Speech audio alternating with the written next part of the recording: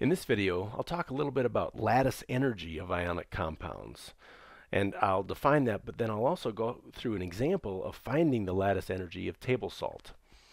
So, lattice energy, that is the change in enthalpy, or the energy required to take 1 mole of an ionic compound, and our example is salt, NaCl, or sodium chloride, and completely make that into the gaseous ions.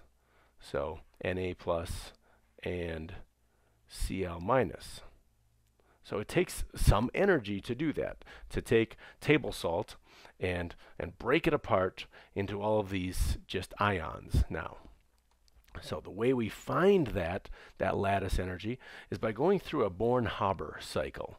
The Born-Haber, which could be an exciting movie, the Born-Haber cycle. Not the Born Identity, Born Supremacy, Born-Haber cycle. All these chemists. Okay, Born-Haber cycle. Now, it walks through step by step what's going through in the formation of sodium chloride. So if you take sodium as a solid and then mix that with a 1/2 mole of the Cl2 gas, well, you are going to get in return NaCl as a solid. Now I know I've balanced this without an integer, and that's because we're talking about heat of formation per mole, and so I wanted to leave this NaCl as just 1 mole. So this change in enthalpy that happens right here, let's put a yellow arrow here to really specify that this is a special step. This is the delta H sub F. That's our heat of formation that is given to us, and it's exothermic. It gives off this formation gives off to its surrounding, to the surroundings, 411 kilojoules per mole. Now, what happens to do all this, to go from a solid sodium and a chlorine gas to table salt? Well, there's a lot that goes on. And now, the Born-Haber cycle doesn't show it in necessarily the correct order, because these things happen in various ways, but it breaks it down for us. So first of all, we have to sublime the sodium. That is, we're going to turn it into a gas, and that's sublimation. So it's skipping over the liquid. It's just going right from a solid state to a gas, and that has some change in enthalpy associated with it. So I'll write here sodium sublimation, and we'll call that delta H sub 1. So it's one of the change in enthalpies that we have to worry about. And as a result, we'd get sodium as a gas. We also want to dissociate the Cl2 molecules. So I'll say Cl dissociation, and I'll call that change in enthalpy, or delta H sub 2. So I don't just have Cl2 molecules, I have just Cl atoms. So I've dissociated that. Okay, so we've got 2 change in enthalpies to worry about here.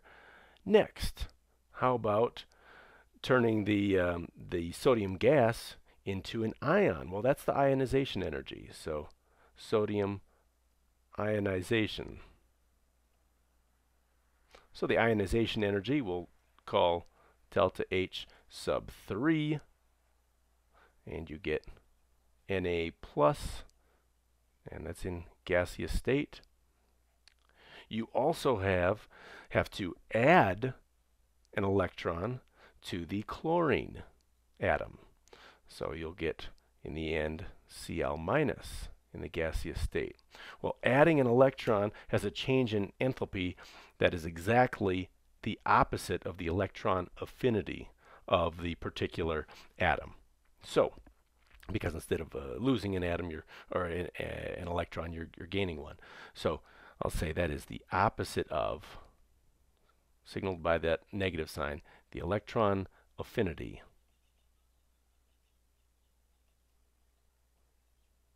And then I'll give that a corresponding change in enthalpy sub 4. How about that?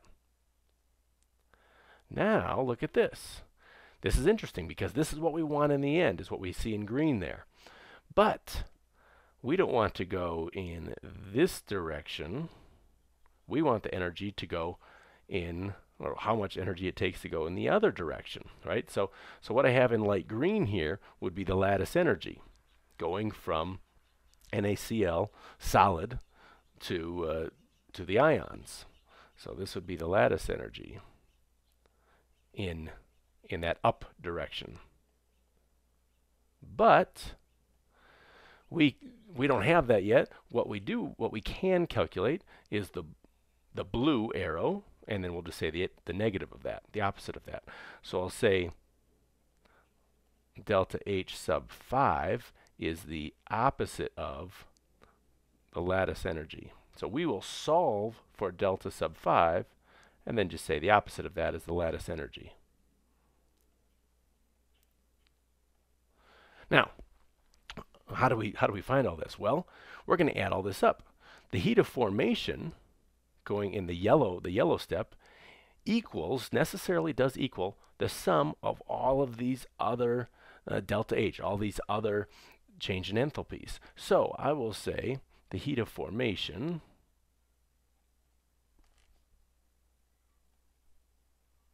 equals delta H sub 1 plus delta H sub 2 plus delta H sub 3 plus delta H sub 4 plus our mystery delta H sub 5. We're going to solve for that. We do have all of the other deltas, and I'll give them to you right here. Okay, delta H sub 1. That is the sublimation. It's given to us right here. So I'll say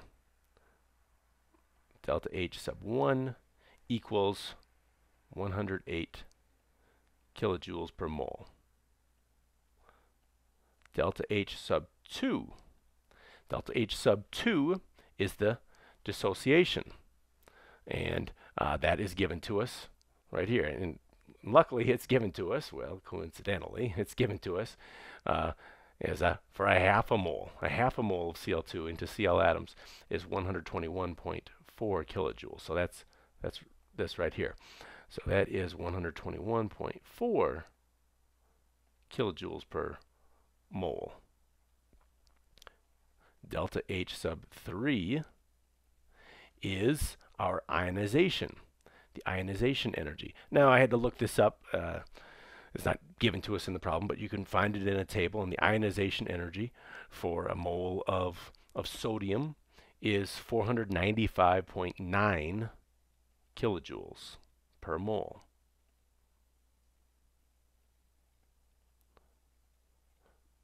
Okay. So we have that. Oh, by the way, if you're wondering about this half a mole business, 121.4 kilojoules per mole, to keep all the units straight, that's because we ended with a mole of Cl. So for the delta H sub 2, just so you know that we're doing this correctly.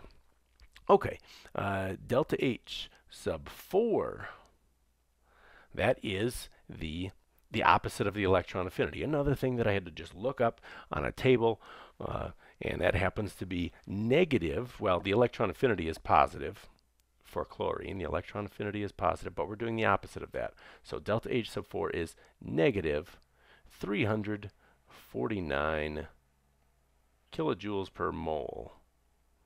We also have delta H sub 5. We don't know what that is. Add all those up, and that should equal the heat of formation, which is given to us as negative 411 kilojoules per mole. And all you have to do is solve for the unknown there. So that's this right here.